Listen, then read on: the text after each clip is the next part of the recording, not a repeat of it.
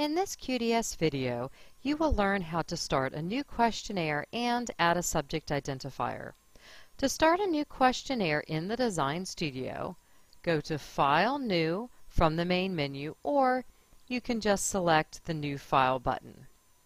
Go ahead and enter your file name in the file name box and then click Open.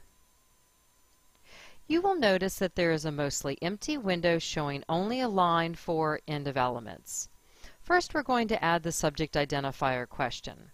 To do this, we can go to Edit, Insert, or you can also use the Insert New Element shortcut button, or even easier, you can just select the Data Element button on the Insert Element toolbar. You always use data elements for questions.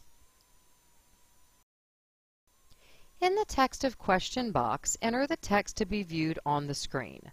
For this item, that would be Subject ID.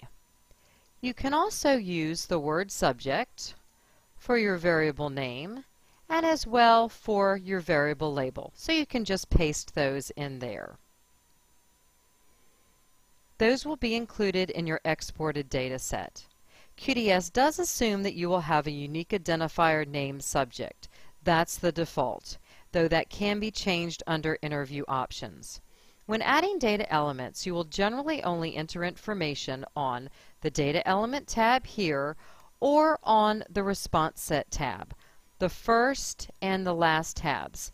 The intervening tabs can generally be ignored. Next, we're going to set the response type to number, as that's what we'll use for our unique identifier. And then we'll go to that last tab, the Response Set tab.